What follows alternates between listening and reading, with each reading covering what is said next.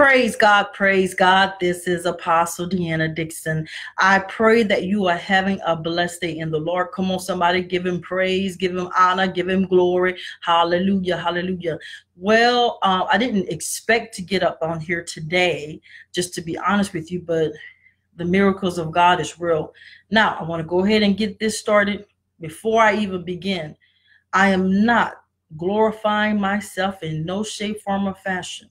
However, when I heard the testimony this morning, God said, tell it, and I was like, okay. And I realized why. So I want you to understand why I'm saying this. It's not to glorify myself or anybody else for that matter. People are not seeing the true healing and power of God. I don't know if they just don't believe anymore, which I kind of believe that because they're so into blessings that they don't understand that they have power. Remember, I was just talking about this yesterday. So ironically, today we got a miracle testimony. And I see she just joined us too. Well, I have a friend that's in Orlando, Florida. And a long story short, without telling everybody business, right? He's in the hospital, long story short, having stomach cancer, which I rebuke in the name of Jesus. And he's from the Bahamas. And so he was in so much pain. He was regurgitating, all kind of things happening. And so I prayed. I said, okay, God, what do you want me to do? I didn't feel led to go up there. You know what I'm saying? So I said, okay, God, what do you want me to do? So I told her, I said, get an extra virgin oil bottle. You can get that from the dollar store, you guys. I mean, it could be a small bottle.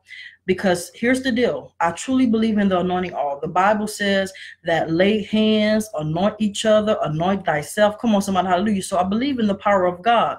So basically, what I did is I unscrewed the bottle and I prayed over it. Now, when I pray, I lifted up, Father God, in the name of Jesus. Take this oil out of its natural use. I pray for miracle signs and wonders, healing and deliverance through you, Father God. We're just vessels. Now, and I'm telling you how to do it so you can do it for your loved ones. If you believe, now you got to believe. You got to have some radical faith to do stuff like this. Then after, I put my hand over the top of the bottle and I begin to speak in tongues. Come on, somebody, hallelujah, because when you speak in tongues, the utterance, you don't know what you're praying, but the Holy Spirit knows what you're praying, right? Praise God, hallelujah. So let me continue. She called me this morning, and so I called her back. And what she had did is she anointed his body with the oil, and he also drunk 3 sips. I actually used to tell my class this, and I tell other people as well. If you have anything going on in your body, or even if you don't, because sometimes just spirit, soul ties, don't act like y'all don't know what I'm saying. Because when you're with the wrong person, just to be honest with you, and you're having intercourse, you can get some spirits. Come on, somebody, sexually transmitted demons. Let's just be honest about it. So let me get to the point. This morning, the praise report was he's not regurgitating anymore. Come on, somebody, hallelujah. The fever broke. And I truly believe that God is going to totally heal him. Let me tell you something. Like I said, I didn't get on here to probably, be bodacious or bragging. No. God wants you all to know that we got to start believing in the power of God again. That's why we're not seeing people healed. That's why we're not seeing people delivered. That's why we're not seeing people set free, because you don't know what you possess. I just said that in a video yesterday. You don't know what you hold. Come on, somebody, hallelujah. Now, I'm going to be honest with you. I know what I carry. I know what I carry. Come on, somebody. I didn't ask for it. Hallelujah. But hold on. Notice I say I carry. That's the Holy Ghost. That's the Holy Spirit. That's the power of the anointing. That's the apostolic power of God. Come on, somebody. Hallelujah. My question is, when we going to start believing again?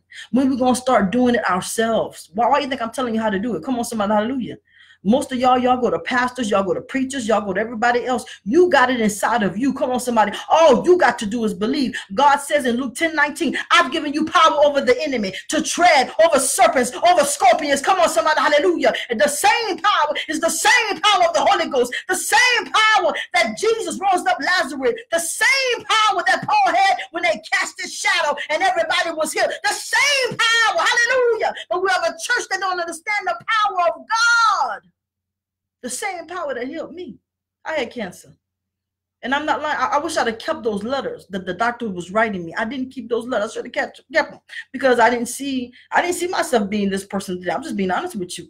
Even when I had the cancer, I was saved. I was a deacon in the church, I think. Well, anyway, Here, I was thinking this. So here's the deal. I remember when they wrote me this, you're going to die if you don't take this. You're going to die. I mean, they really wrote that in the letter. And I never forget, I asked God, I said, God, am I going to die? God said, DEANNA, fight. I put everybody out that didn't believe what I believe. You don't hear what I'm saying. You got to have some faith. God said, if you just one, if just one touch and agree, because now you got to believe now. I forgot to tell y'all that before anything, if you don't believe, you must just go sit down somewhere and just keep on being like with the woman of issue of blood. Let me tell you something. She was dying, but you don't understand why she was dying. She was dying, and hold on, she has spent all of money. The Bible says that the woman with the issue of blood for 12 years spent all her money. You know why? Because it was a mental thing. She thought she was dying. She was convinced she was dying, and probably other people say, oh girl, you dying. Hallelujah. But when you ask God, or better yet, when you start to believe I should live and not die, there's something in your spirit that starts fighting. Come on, somebody, hallelujah. What am I saying? You know what condemned her? Her mouth. But it was the same mouth that she turned around and said, if yet I but touch the hem of his garment. It was the same words, the same mouth that got her delivered. Hallelujah. What am I saying? Some of you, the reason why you're in situations because of your mouth. Death and life are in the power of the tongue, and those that love should eat the fruit thereof. Hallelujah. You hear what I'm saying? We got to go back. Speak life. Lay hands. Believe and you should receive. That's what this is about. The powers of God, the healings of God, the miracles of God, the anointing of God. But you got to be pure. I didn't say perfect. I said pure. You got to have a pure heart. What is that? No evil in your heart, trying to get people back, trying to say all kind of stuff, trying to plot plan. Hallelujah. A pure heart. That's the only way the power of God can flow. That's why the church not seeing it. Most people don't have a pure heart. They have pure intentions, agendas. Hallelujah. So that's all I want to get up on here say this morning. God bless you. God keep you. How you doing? Please press tag and share. God is doing something in these days. Let me tell you something. I know the world's in shambles, trust me. And what they're trying to do, honestly, is to install more fear and more fear and more fear. But here's the deal. You got to have so much faith in God that you believe God in the midst of adversity, in the midst of stuff, in the midst of trials, in the midst of tribulations, in the midst. I still trust God. I still believe God. I still, hallelujah. People get dismayed because the tests and the troubles, and sometimes they hit you to the core of your spirit. You still got to have faith in God.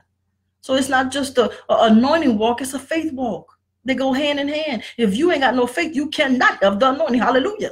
They go hand in hand. So God bless you. God keep you. And come on, increase your faith.